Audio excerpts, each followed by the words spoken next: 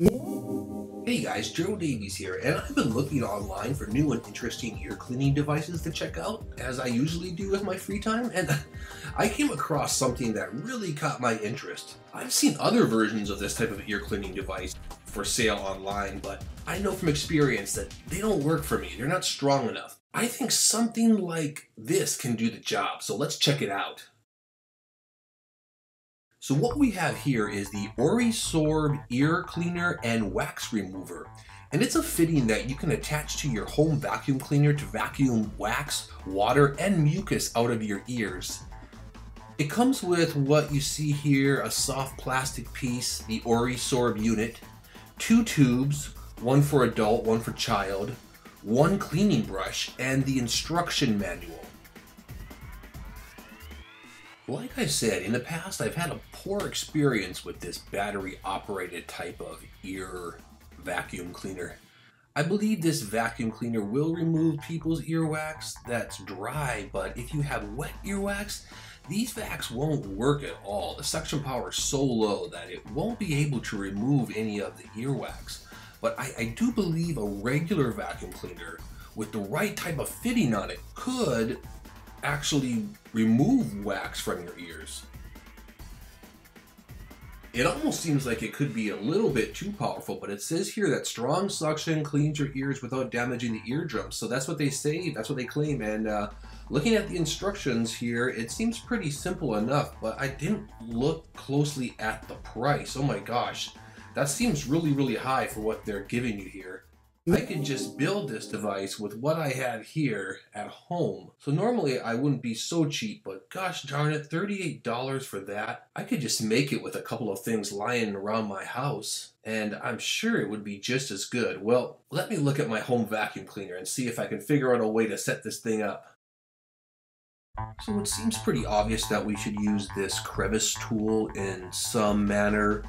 I could use this as the main Aurisorb unit. I think this might work with the help of a few things I have lying around the house, a roll of duct tape, a fast food straw, and a scissors.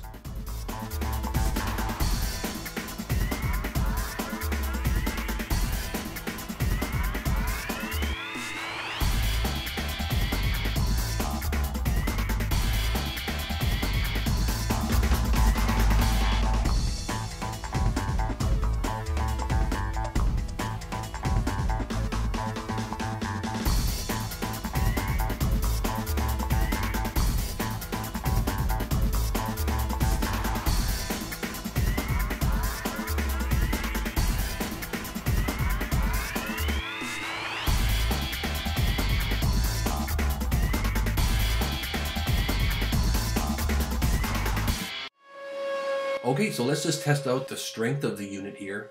It's picking up little particles on the floor. Yes, I have a very messy house. And I can pick up this coin right here. It's very strong. So let's look into my ears first and check if I have enough earwax to actually suck out there. Yeah, that's my otoscope. Link in the description below. And I love my otoscope. I can see close up on all kinds of things. My eye. I goof around a lot with it. But you can see inside your mouth.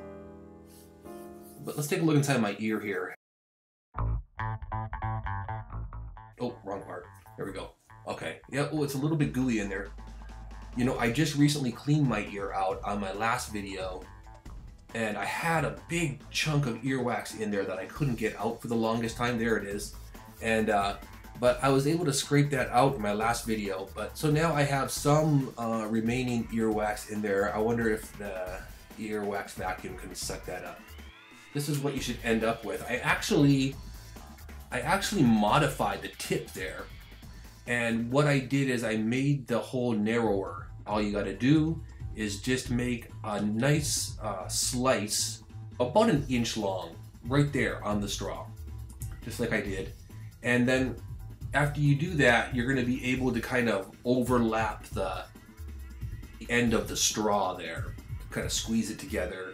And then all you're going to need to do is just wrap a piece of tape around it, and you'll be able to have a smaller opening on the end of the straw. if you don't have that small opening on the end of the straw, there can be a lot of wind blowing in the straw, and it can be, you know, slightly uncomfortable. So I experimented around with it and found that if I made the hole smaller, then there's not as much wind blowing through the straw, and therefore it's more tolerable. Also, you can maneuver the small opening better for finer control. So another adjustment I thought about making to it, because this vac is just really powerful for putting inside your ears. So in case that's the situation, another option is to make a hole right where I'm pointing there. Just take your scissors, cut a hole, I'd say about a 1/4 inch large in there, and that's going to lessen the suction power on the straw.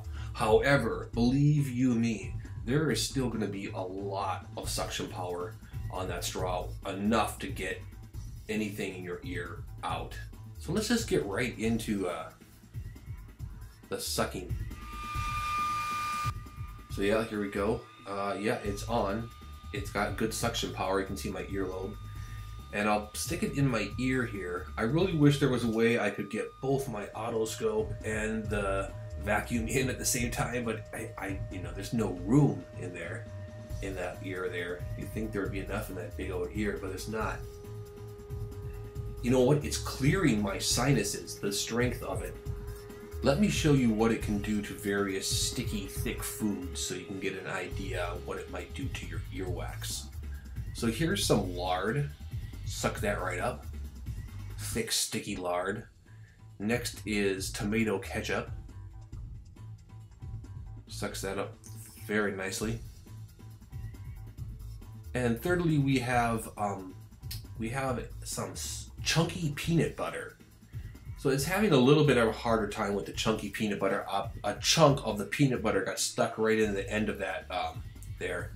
But you know, if you had a larger hole, perhaps if you didn't make that hole smaller, it would be just fine. And if you do have that sticky, gummy earwax that you just can't get out with an earwax vacuum of that strength, I'd recommend to get this elephant ear wash device, and I'll show you real quickly here how I use it. I would put a splash of hydrogen peroxide in there and fill the rest with water, and just give it a few squirts inside that ear to dislodge that sticky wax. Go over to the other side, do the same. Probably feel like you got water in your ears, don't you? Well, isn't it a good thing you got that earwax vacuum to suck the water out of it? And I bet you dislodge that big sticky piece of earwax in there too. Oh yeah. Well, be careful not to suck your brain out, because we know it's not very big. Hey guys, thanks for watching this video. If you liked it, please give me a thumbs up and subscribe to this channel. I'm planning to make a lot more earwax content in the future if I survive.